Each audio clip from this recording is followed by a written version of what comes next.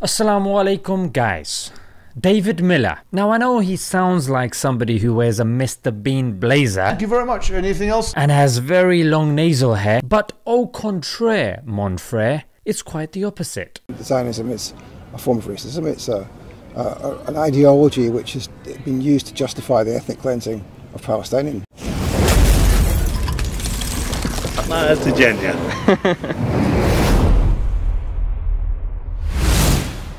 In fact, he is a professor, or was a professor, of political sociology at the University of Bristol. That was until he decided to actually practice what he preaches and grow a backbone. Now that is not something which is allowed by politicians, journalists and academics, because we don't do that nowadays until it is within the paradigm of the government and the social structure we're living in. In other words, he decided to speak against Islamophobia. But they also have to encourage the idea of the radical Muslim, and that the Palestinian opposition is not a national liberation movement. It is instead, it's radical and Islamic. And of course Zionism. Yes, that's right. The two kryptonites of the Western world. I'm sorry about that, but Zionism is an ideology which in my view is a racist ideology, and we should be campaigning to end that ideology. We all know that the Zionist lobby is quite powerful here in the West, and for 3 years, alongside the student unions in the University of Bristol, they've been working tirelessly to get rid of Dave. The QC's report, which was commissioned by the university, and which the university said had concluded that none of my comments were unlawful, actually went further than that, and it said explicitly that my comments were not anti-Semitic and would not engage the Equality Act 2010 in any way. So, in fact, they amassed petitions. Yeah, one of them got 9,000 and the other one got a measly flipping, it hasn't even reached 900 yet. But it was the false accusation of anti-Semitism that finally seeped through the gaps, when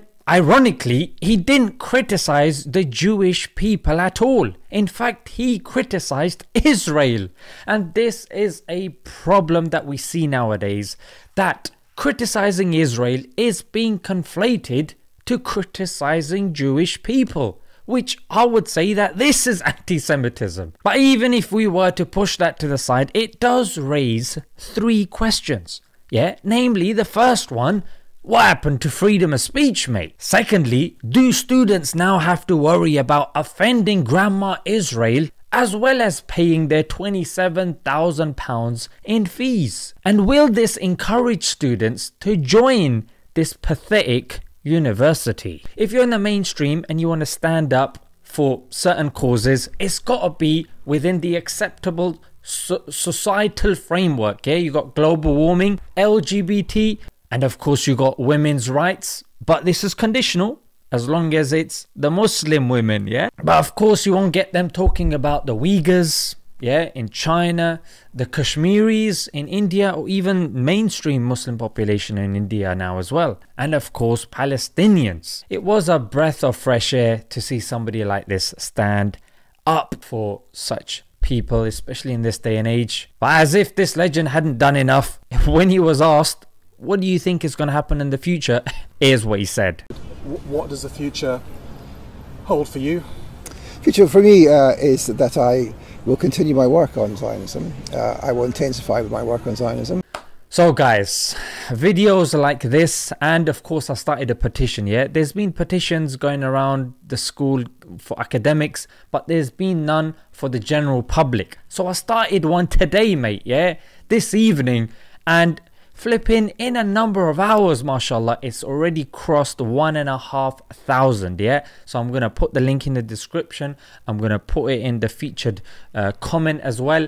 Guys, spread it. Why? Because we want to put across 3 main messages. Number 1, the hypocrisy of freedom of speech. Number 2, that it is not okay to fire someone just because they're defending Muslims and defending the Palestinian people.